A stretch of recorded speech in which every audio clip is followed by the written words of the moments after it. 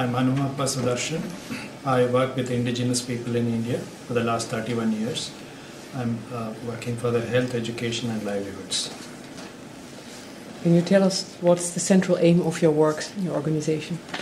Mainly to empower the indigenous people so that they have access to their natural resources and they have sustainable development, which they are already doing, to continue, empower them to continue that sustainable development they are doing.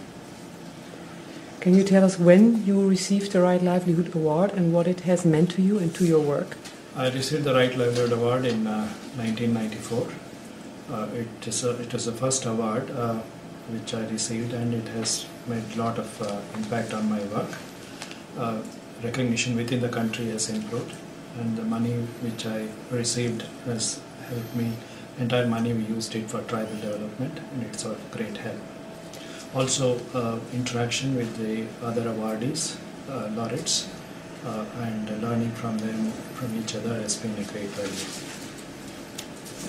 So what is your vision of a good world?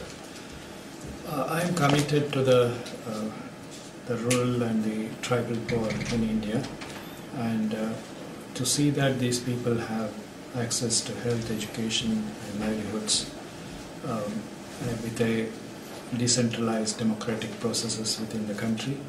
I think that's my dream. What are your expectations of the cooperation between the RLC and the Center for Development Research and its students?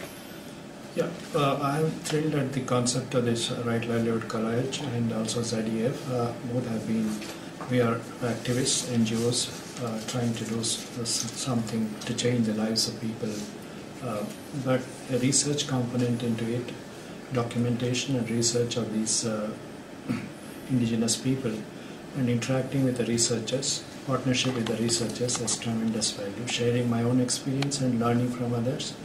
And maybe hopefully ZDF will also now provide a PhD student, and we can document things better and evidence-based, develop evidence for sustainable development. Thank you very much for this interview.